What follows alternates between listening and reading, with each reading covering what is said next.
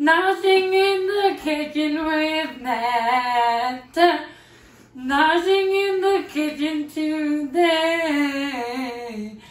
Noshing in the kitchen with Netta.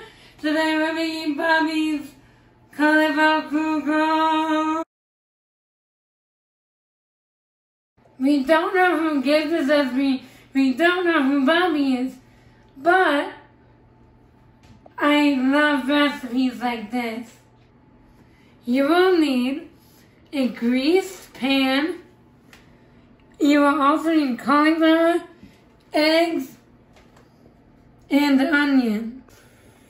First thing we do is we put the onions in the skillet and we saute them in the oil.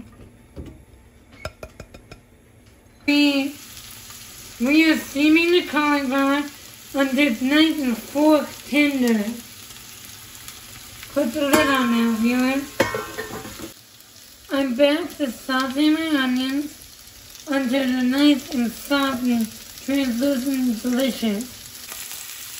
Sometimes it's really hard to use a metal spatula, but this thick spatula is super nice for flipping things. Now I whisk my eggs until they're mixed.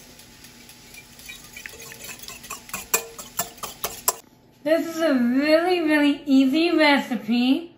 You now mix everything together and put it right into the pan. I'm mixing, I'm dumping. Into the oven at 375